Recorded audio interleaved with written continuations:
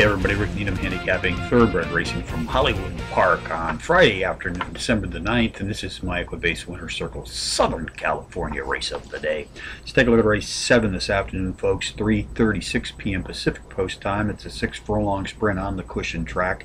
3-year-olds and up race for a claiming prize of some $37,000.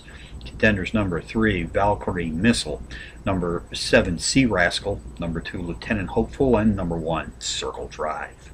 Number 3, Valkyrie Missile, 6-1 on the morning line, is the pace profile leader. Has hit the board in power run fashion in 4 of his last 5, including a power run win in his 5th race back. Number 7, Sea Rascal, has hit the board in power run fashion in 3 of his last 4 outings overall, including a power run win in his 2nd race back.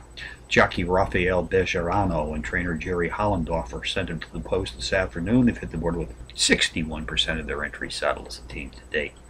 Race 7 summary: number 3, Valkyrie Missile, tops the contenders list, which also includes number 7, Sea Rascal, number 2, Lieutenant Hopeful, and number 1, Circle Drive.